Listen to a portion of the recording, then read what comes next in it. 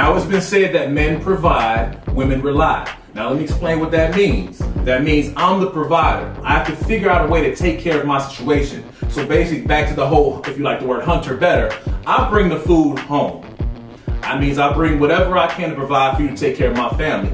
What happens with you as a woman, how I interpret it is, you're relying on me to do this, and I'm now bringing something to you. Now you, the more creative, the more intuitive understanding of how to take care of a family and how to actually operate in a world where it has to deal with emotions and all that type of stuff, can take what I bring back and turn that into gold, turn that into something. You know, you can make it better than what it is. That's what I say. You rely on me to bring you something, for you to be the wizard and create something out of it. I'm going out and I'm finding a piece of wood. I bring the wood back, you take the wood, you turn it into a table.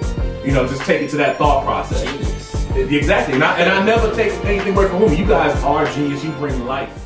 Hey, once again, thanks for checking out that clip. This is Real Talk to You. Check our show live on Facebook at 7:30 Eastern Standard Time at Real Talk to You, and subscribe to our YouTube.